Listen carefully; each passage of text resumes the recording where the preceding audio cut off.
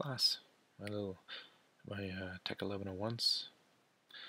I'm going to walk you through the steps to get set up. So you already have a GitHub, so make sure you follow the link and you log in.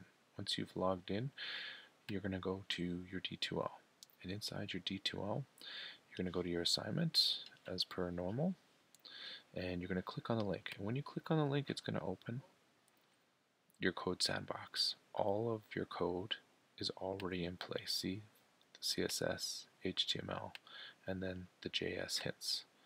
Okay, so let's make this smaller, and you can see it all right here. It's very important that when you get here, you log in. There will be a login in the top right corner. I'll show you now. So you see it, see? There it is, login. So you click that, it does a big pop-up. It'll ask you to log in, and then you're in, okay? And then you should see your icon in the top right corner. The next thing you have to do is you have to fork it.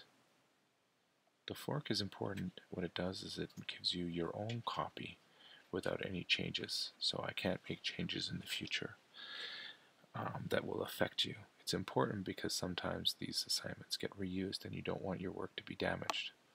So once that's all done, you go into your JS file. Make it a little bit bigger for you here by shrinking that down. There we go. Make that smaller, and now you're in your JS, okay? And I want you to finish that, and good luck to you.